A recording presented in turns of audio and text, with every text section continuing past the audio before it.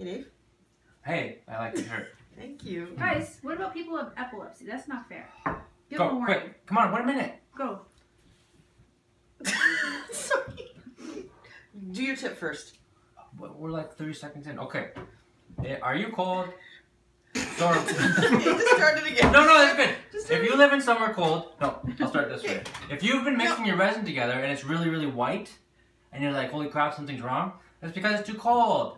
So heat up your room. We have two space heaters going in our studio so that our resin runs clear as water. Because we live in Canada. Hi.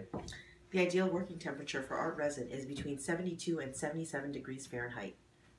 And also... No, let's do another one saying that. We'll do two. See you next Friday. Can you pan down to the art? Sing. Video Friday with ArtResin. Woo! That was terrible. That was flawless. So That was It flawless. was really bad. We're going to have to do it over again. No, we're not. That was great. No, we have to do it over again. I really